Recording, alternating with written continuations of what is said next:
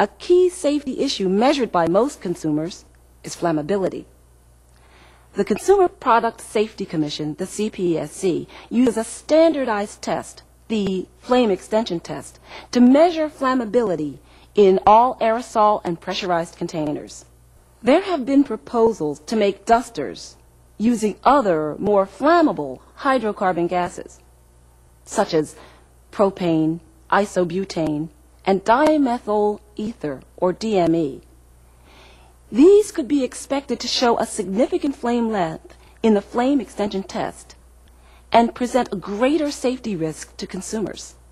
The CPSC states that a product is flammable if it exhibits a flame length greater than 18 inches.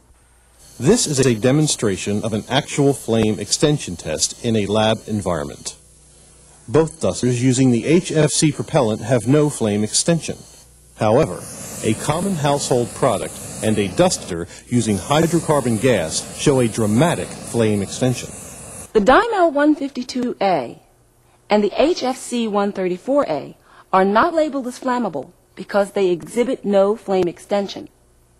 The common household product using a hydrocarbon gas is labeled as flammable because it exhibits a flame extension greater than 18 inches. Although Dymel 152A dusters have the same flammability labeling requirements under CPSC as HFC 134A, Dymel 152A can be ignited under certain circumstances. Falcon recommends that Dymel 152A dusters not be used near open flame, incandescent materials, confined areas, or sprayed into enclosed spaces. As with any chemically based product, common sense is a good guideline for proper use.